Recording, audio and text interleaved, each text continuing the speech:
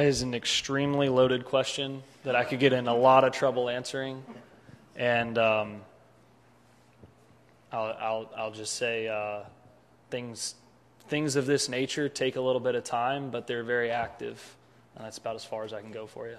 Would you like to see it finish sooner than later, and is there a way to juice it up and get it going? I'd like to see it done right for everyone, so the timing is the timing. Obviously, if anything can be done right and done sooner, that's great. But I would rather see it done correctly and done the right way for golf going forward for the longest amount of time, regardless of how long that takes to get there. But yeah, on one side, it hasn't changed my drive. I think it's changed kind of what is my drive. Like what do I like? I accomplished most of the actual written goals that I wrote down, by the time I was 22 years old. That's an unusual situation, and it leaves you in kind of a spot like, what now? And I think now getting perspective on what drives me and what do I really want to accomplish in the game,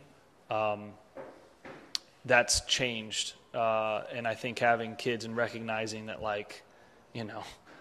where golf was life, I don't think it's necessarily a very healthy thing. I'd like to be a lot of other things, and what I do is play golf versus it was all encompassing. And so that frees your mind up a little bit, to not maybe take a little bit of pressure off on the bad weeks.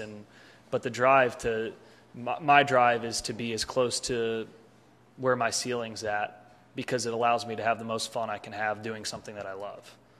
And that's the healthiest way, I think, to look at it. And although I played great golf, I wasn't in that mindset back in the day. And had I been, the bad days would have been even better.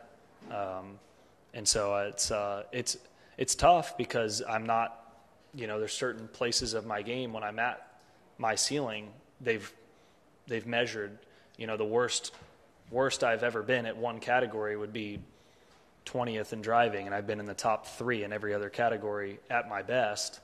And so it's a very high bar. And so you're not always going to live at that, but the drive to be as close to or at my ceiling in every level is just as high with or without kids. It's just finding the right balance to be able to get enough work in to keep inching that way while living life on the side.